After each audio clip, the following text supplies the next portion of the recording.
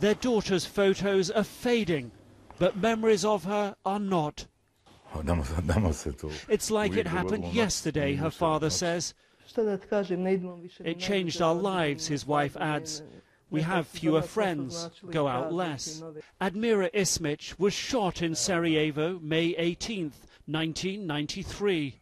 She was fleeing the city and the deadly civil war with her boyfriend, Bosko Brkic. She was a Muslim. He was an Eastern Orthodox Serb. Childhood sweethearts from opposite sides of the ethnic-religious divide. They were just 25. They were walking across this bridge.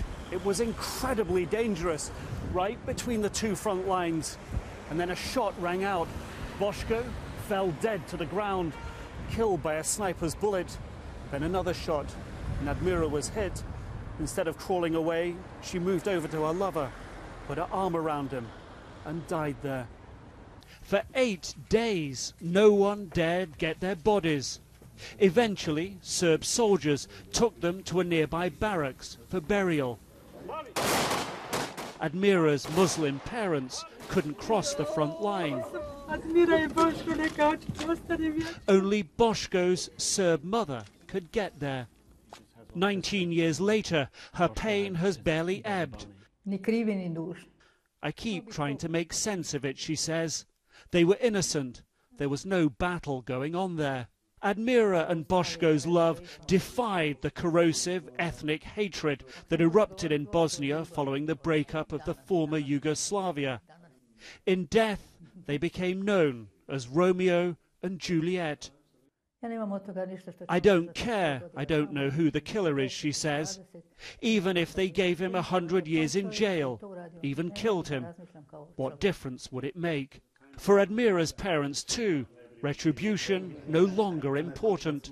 I kept thinking, what would I do if the killer came to my door, her mother says. My husband wouldn't look at him. I always thought I could strangle him, but after all this time, I wouldn't care. What would it mean now? Romeo and Juliet, Admira and Bosko, now share a grave in Sarajevo's famous Lion Cemetery. At their feet, the grave of the world-class American reporter, Kurt Schork, who first told their story and helped their parents. Bosko's mother is ill, now lives half a day's drive away in neighbouring Serbia. Unable to visit as much as she'd like, but still good friends with the in-laws she almost had. Across the ethnic divide, both families united in blaming their political leaders. I'm sorry the war happened, she says. It needn't have been. So many people died in vain. May war not happen again, he says. His wife adding, so no mother need cry over her baby again. 19 years after their death, Admira and Bosko still a beacon for a better future. Nick Robertson, CNN, Sarajevo, Bosnia-Herzegovina.